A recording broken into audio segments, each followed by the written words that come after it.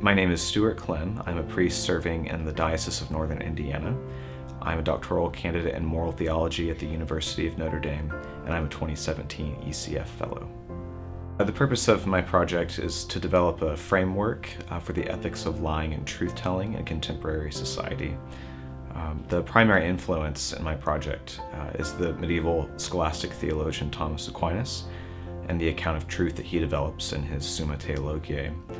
And while I spend a significant portion of my project trying to understand and interpret what Aquinas says about lying and truth, I'm more concerned about giving Christians today a framework within which we can think about the ethics of lying and truth-telling that rises above the shallow discourse that we often encounter today.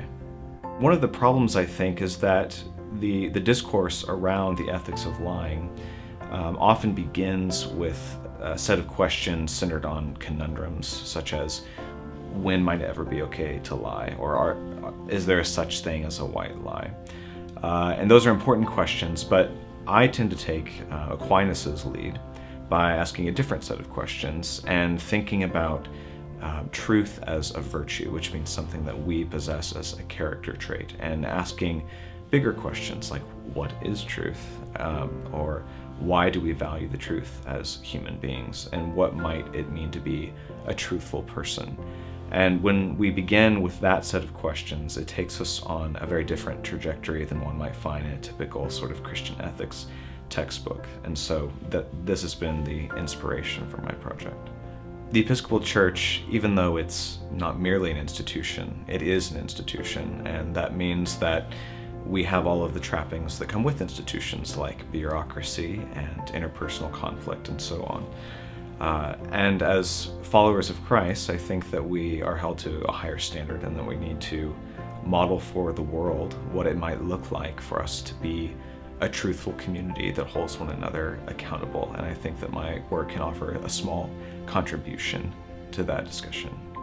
Receiving the ECF Fellowship has helped me in two distinct ways, I think. The first is simply that it's provided the resources for me to give the full time and attention that my academic work needs. In other words, I haven't had to, as I have in the past, put my academic work on hold in order to find ways to support my family, especially in this crucial stage as I'm writing my dissertation. And the second way is it has kept me grounded in the Anglican and Episcopal world by uniting me with a network of fellows who are all committed to the flourishing of the Episcopal Church and to feel connected both to the scholars who are working on similar things to what I'm working on, but also to those who have a deep commitment to the Church.